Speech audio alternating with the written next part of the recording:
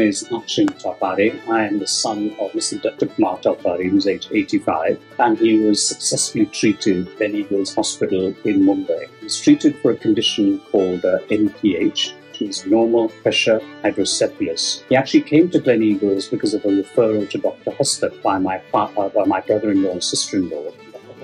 She corrected a wrong that was done to my father. My father was misdiagnosed with Parkinson's. He was mistreated by a completely different hospital. Came into Dr. Hustak and then Dr. Dange's hands, and they successfully treated him and diagnosed him perfectly. My father was in a completely shambolic state. He was bedridden, couldn't walk, couldn't talk properly. Very, very educated man, very senior architect in the UK and in India.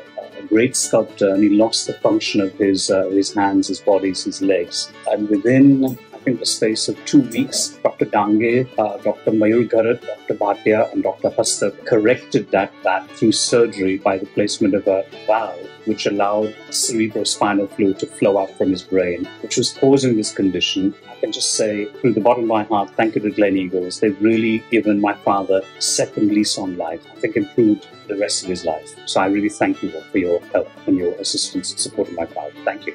So in continuity with this patient, Mr. Talpade, who presented and was brought by his son who lives in US. He had come for a vacation here, and his father, who is an Indian, residing in Bombay, but stays on and off in the US as well as Mumbai. So he suffered from triad of symptoms like imbalance on walking, memory disturbances, as well as urinary frequency and urgency, as well as sometimes he used to bedwet.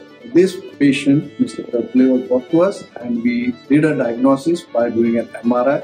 We suspected normal pressure hydrocephalus, and we did a lumbar puncture, which is called a therapeutic lumbar puncture, which showed improvement after draining 30 to 40 cc of CSF from his back. And once it confirmed that it was a normal hydrocephalus, so responding to drainage lumbar puncture, we offered them procedure called as ventriculoperitoneal shunt. Programmable ventriculoperitoneal shunt was done by doing a surgery, minor surgery from the brain to the abdomen. A pipe was put, which is called as a ventriculoperitoneal, and you can see how well and very significantly has responded to this procedure. And it is a very rewarding surgery when done appropriately, and the patient selection is the right candidate. Thank you.